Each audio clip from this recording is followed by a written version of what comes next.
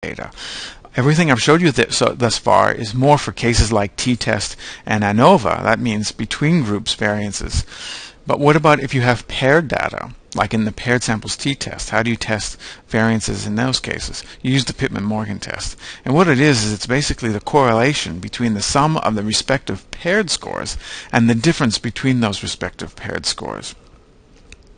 If you get a positive correlation, or a negative one actually, it doesn't matter, but if you get a statistically significant correlation, that means the variance at time 1, or pair 1, is statistically different than the variance at time 2.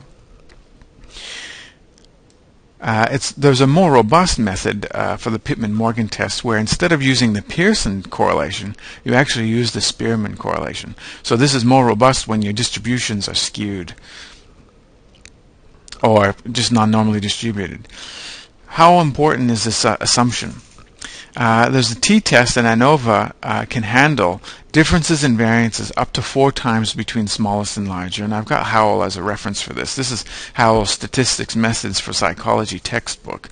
He did a very brief summary of the various publications that have looked at the homogeneity of assumption test. And when you violate that assumption and you do t-tests or ANOVAs, you can handle 4 times greater. In my opinion, looking at the results, I think 5 times greater is actually still pretty robust.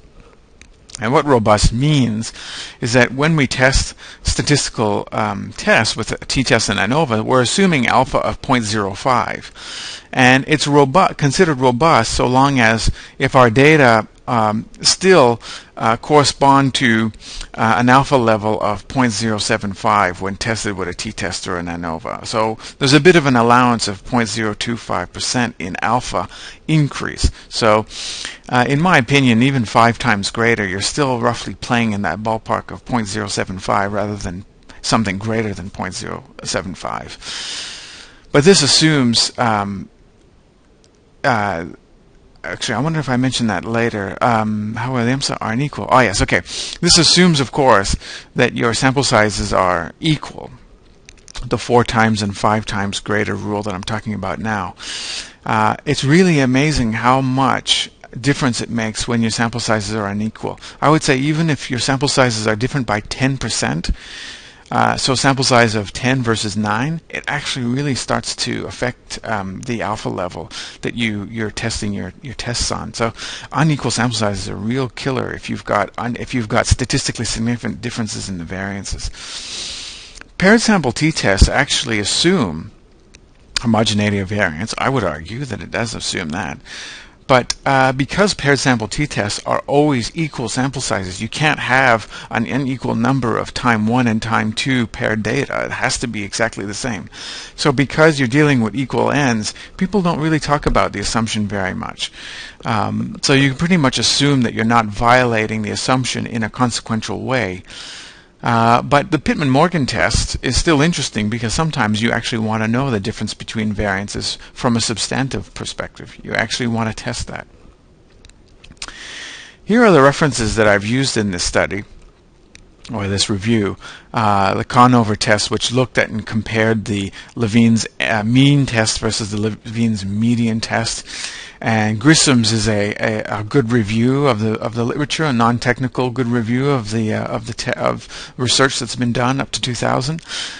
Here's another review, more recent, a little more technical, but very thorough, and goes through a lot of examples that use Levine tests and various tests in an applied way. And here's the Nordstoke and Zumbo papers that have actually used the nonparametric Levine test. That's a very good test. In my opinion, that's very robust. And I probably didn't go over what a recommendation is enough for this. And in my opinion, when you have normally distributed data, then you should just use the plain ordinary Levine's test, which uses the mean. But if your data are non-normally distributed and or your sample sizes are unequal, then you're probably better off using the nonparametric Levine test, which is the test based on the ranks. And that pretty much leaves the Levine test based on the medians out in the cold, because it's not as powerful as the Levine mean test when the sample sizes are normal.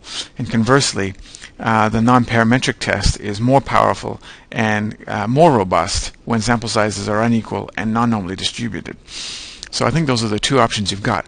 I'm going to actually follow up this video with a very applied way of how to test these various tests. I'm not going to do the Hartley F max, but I'm going to go through the three Levine tests, and I'm also going to talk about the Pittman-Morgan test, and I'm going to show you how to actually do these tests. I'm going to use SPSS, but because the manner in which I'm going to do it, you can do it in any package. You could even do it probably in Excel, because I'm just going to calculate the differences between the absolute differences. So I encourage you to look at the follow-up video I have. I'll call it something like Levine's test in SPSS, and you can check that out. I hope you found this introduction to variances and the homogeneity of variance tests and assumptions useful. Thanks for watching.